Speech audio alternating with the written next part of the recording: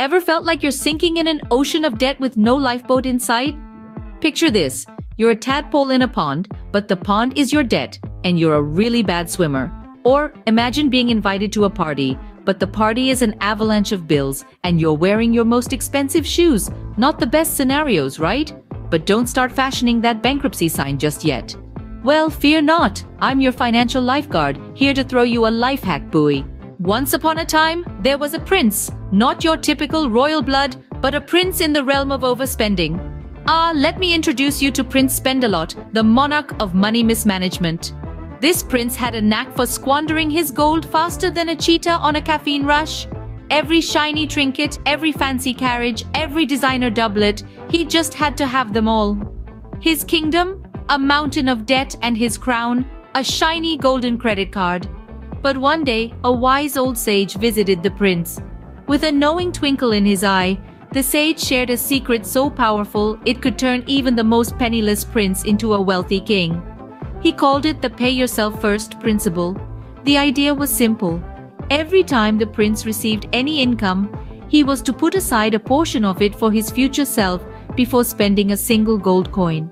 It was like sending a gift to his future self, a gift of financial security and prosperity.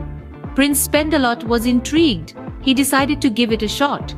And so, every time he received his gold coins, he would immediately stash a chunk of it away. He started small, but gradually increased his savings. And then a remarkable transformation took place. Our prince, once a reckless spender, turned into a wise and prudent saver. He was finally in control of his finances, and not the other way around. And lo and behold, our penniless prince transformed into a financially savvy king. So, what's this magic trick that turned our penniless prince into a money-wise monarch?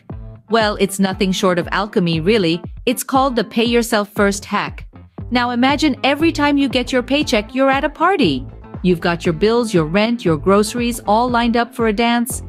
But before you let them take a spin on the dance floor, you sneak away to the savings bank and slip a few notes there. That's it. That's the pay yourself first hack. It's like giving yourself a high five every payday. It's like saying, hey, I worked hard for this. I deserve to keep a chunk of it for myself. And the best part?